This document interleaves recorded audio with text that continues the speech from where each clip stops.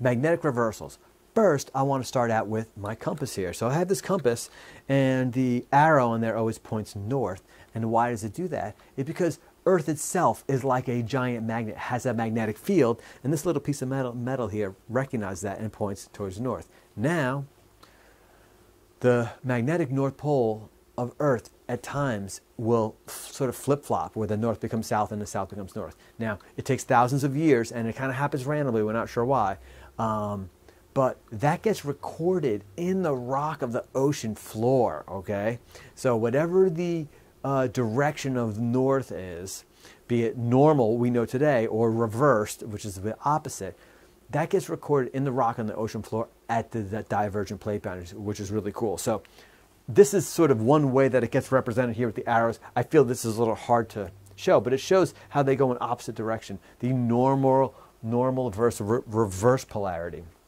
Now, in this case, now they're showing it with different colors. So now the reversed is dark and the normal is this light gray. So basically what we see is, if you were to be able to get the polarity of the rocks, you see these stripes and these bands, and they're different thicknesses because how long it exists in one polarity or the other sort of is not consistent. And what we see here on then this side of the mid-Atlantic ridge would be a matching pattern, okay?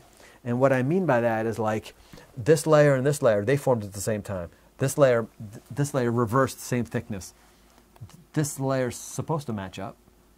It's just not drawn that great. But this layer and this layer and this layer, these are the same. So they match up. They have the same pattern on either side. This is one of the pieces of evidence. This is how we know that seafloor spreading is happening. So that's pretty cool.